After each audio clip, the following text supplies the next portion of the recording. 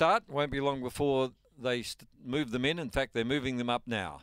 American Man, he's a strapping sort of a dog, a white and black dog by former star and Where's Pedro. The track's about to be cleared for race 2 on the card. The light's on and the lure is running. Here they go. Ready?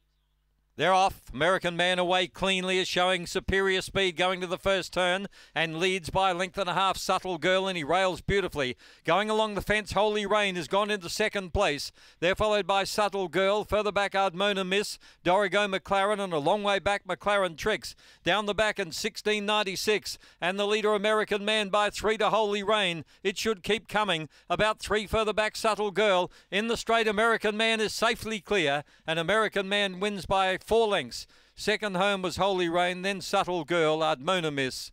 Further back, Dorigo McLaren. McLaren Tricks gained a little bit of ground late, and they've run 29.9.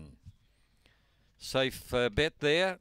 American Man did everything right. He was crouched in the boxes.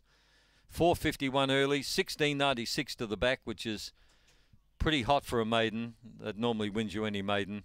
And he came home in 12.97. So the overall time was 29.93.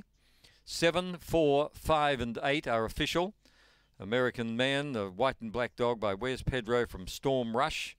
An American Bitch, raced by Pat Sofra and trained by Lisa Rasmussen. And he turned 2 this month. 4 3/4 by 3 1/4 were the margins after the second race at Angle Park. Now the first heat of the